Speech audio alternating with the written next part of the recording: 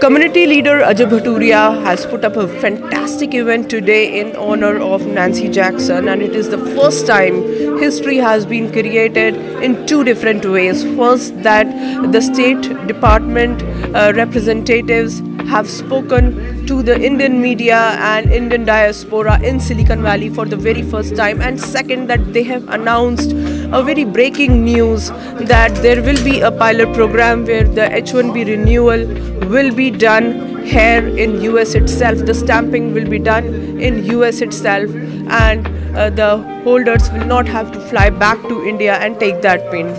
Big congratulations on the success of this event and the acceptance of the pilot program that you had proposed.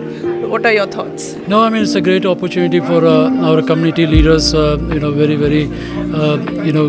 great community leaders who came here today and had a wonderful, meaningful conversation on strengthening and deepening India-US relationship and taking it forward from people to people, US-India relationship. And we are thankful and grateful the State Department, Nancy Jackson and team were here. So, there were several points that were discussed today, and at several moments there were applauses and smiles on the face of the community leaders and the diaspora who had gathered together.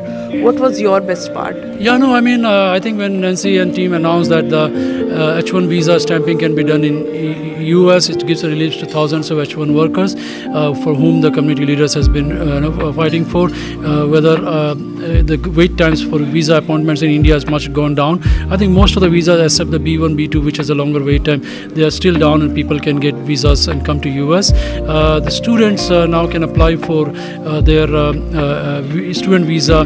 They don't have to wait for 90 days for the college to start. They can apply anytime within 1 year after they get their admission in the college. So there are a lot of things which the State Department is working very hard for the community. And then there were programs where, women STEM empowerment programs and partnership programs and mentorship programs, which our women leaders were very interested in. So there's a lot happening, I mean. Wonderful. All in all, this was a great initiative and a grand success. So congratulations to you again, and thank you so much for your time in speaking with YoIndiaTV. Yeah, thank you so much for joining YoIndiaTV. Thank you.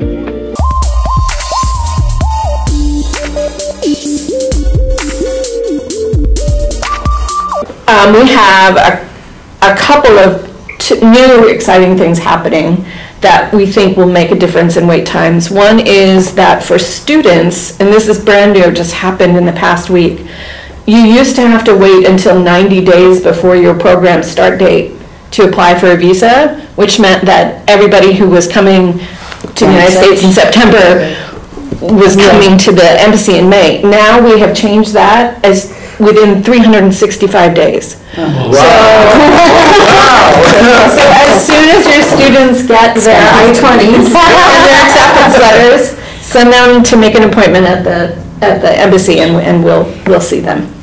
So that was a very exciting thing. That's huge. It is really huge, and I think because India was our number one source of students last year to the United States, and so we hope that will continue and that will ease the burden on some of our colleagues there.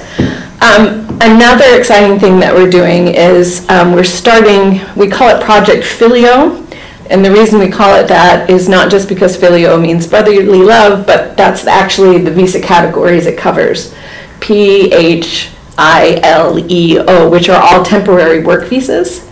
And we are going to be starting domestic renewal of those visas. So people who are in the United States on an H1B or an L won't have to go back. Won't have to go back to India.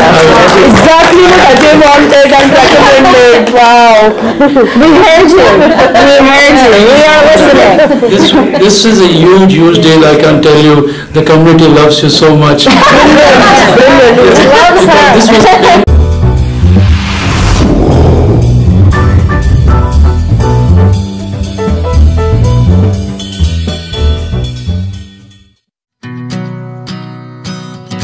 Everyone, we just had a very grand event by Ajay Bhaturia in honor of Nancy Jackson, the Deputy Assistant Secretary of State, who has given out several positive initiatives that she has made for immigration, students, and science, technology, space, climate, and so many other fields which will help the Indo-US partnership. We have one of the attendees who has come all the way from Los Angeles, YoIndia Chawla, right here with us. Welcome to YoIndiaTV with me, Jasleen. And first of all, please introduce yourself to the viewers. Yeah, my name is YoIndia Chawla, and I'm an engineer by profession. And lately, in the last 3-4 years, I got attracted to the politics in US and joined DNC Finance Council, where we raise money for President Biden and Honorable Vice President Kamala Harris, and also was part of the California Resolutions Committee, California Democratic Party. It has been a great honor to work for the Indian communities. Indians have come here, and we all have worked hard, and now it's time where we see that we have to give back to the community. Yeah, so it was a fantastic roundtable conference today, and several community leaders put up some of their questions and were also provided with so many solutions that Nancy and her team had given out. What was the most fascinating for you? You know, it was a great event hosted by Ajay Bhaturia and his team, and seeing these events where they talk about India and US being the largest democracies and the cultural relationships that we make between the two countries. Like today, they talked about the immigration, about the visas, they talked about space, technology, and the university exchange program. You know, that is, I think, the university exchange program where kids meet each other and exchange, come US, from here US, kids going to India, and from India kids coming to US. It's a great collaboration where both the countries can gain from each other. We always say that US is the largest democracy. Now India also being the 4th largest economy is coming up, where the whole world is looking at India. And today the program, I was very honored to be part of this great event. And hopefully these kind of things will continue, that will enable both the countries to come closer and get to know the relations becomes more strong. Absolutely. So this was a great move in terms of the US-India partnership, and we look forward to many more beautiful things, especially the pilot program, which was... So the program, we hope to be issuing our first visas at the end of the summer in September, but we're going to start with a small pilot program, not all of the H-1B community at the beginning, but then we're slowly going to build it up, because we have to build an entire consular section from scratch, and it's going to be the largest consular section in the world. Will be this one that's taking care of visa renewals. And it will be stationed in DC? We believe so, yeah. Okay. There's still, Congress has some say in where it's going to be. But for right now, yeah, it will be in DC. And we're working out arrangements for mailing and online payment and all those things. So that's our really super exciting news. And what that means is all these efforts that we've been doing means that this year, so far in this fiscal year, we have adjudicated 36% more cases than we did in 2019. The wait times are still long, and our goal is to get them down, but I just hope you understand how important it is to us to do that, and we are focusing so much of our efforts and really changing the way we think about adjudications and visas so that we can make it better for India.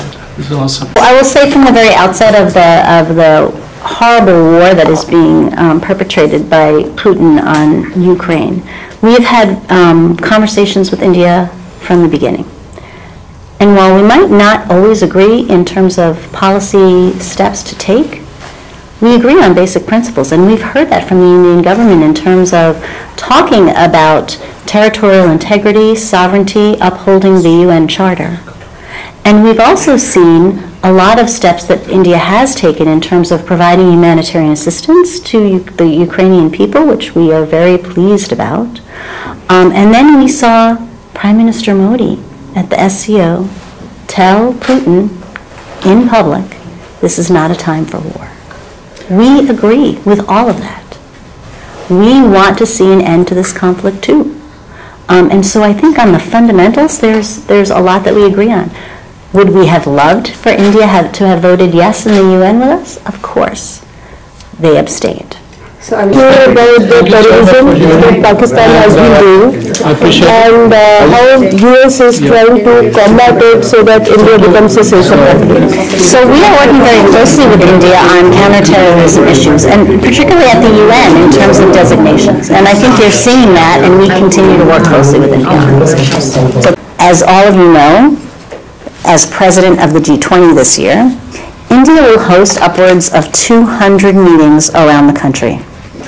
And we very, very, very much look forward to working closely on the shared priorities with India that we have for the G20 this year.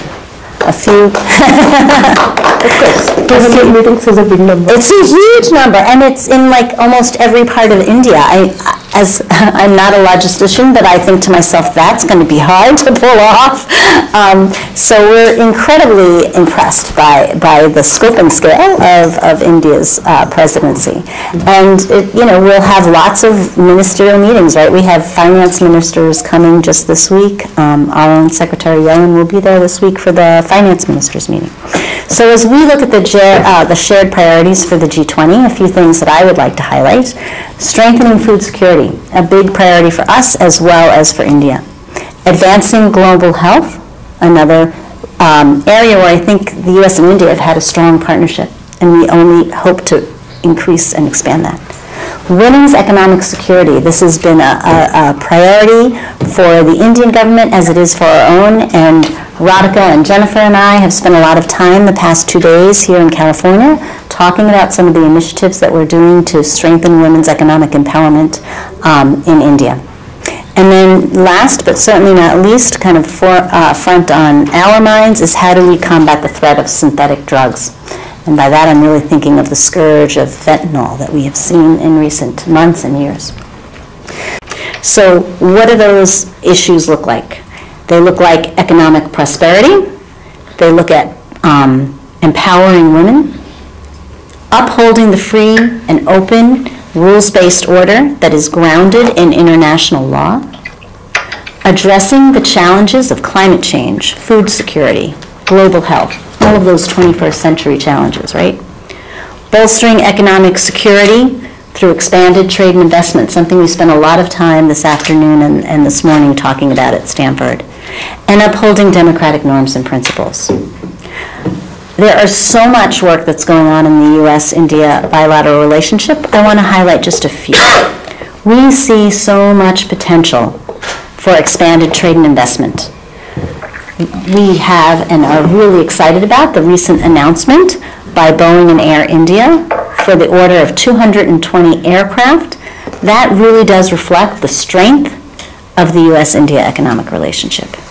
And we've recently had the visit by Indian National Security Advisor Ajay to Washington, D.C. just a few weeks ago, where he met with our National Security Advisor, Jake Sullivan, to launch the U.S.-India Initiative on Critical and Emerging Technologies, or as ISET, as we like to call it, because we love acronyms in the U.S. government.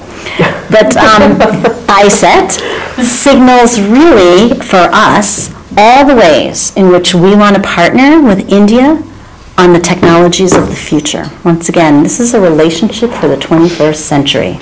So everything from AI, quantum technology, green energy, space, all of that is under this rubric of ISET, led by our national security advisors. We are also working with India multilaterally through the Quad, where we're showing the world that when 4 democracies work together, we can deliver tangible benefits to our peoples and the region. Whether that's in the distribution of vaccines, in which India has been a tremendous leader, or improving maritime domain awareness, that will help reduce things like irregular, unregulated fishing that has an economic drain for countries, or drug trafficking. We are also looking at what more we can do on Quad fellowships. We're bringing students as part of the Quad to study these 21st century challenges together. But the bedrock of all of this strong U.S.-India relationship, really is the people-to-people ties that our two nations enjoy. We have some 4 million plus Indian Americans, one of our fastest growing diasporas, and we have over 250,000 Indian students studying in U.S. universities. And that is why addressing the visa wait times for us is critical.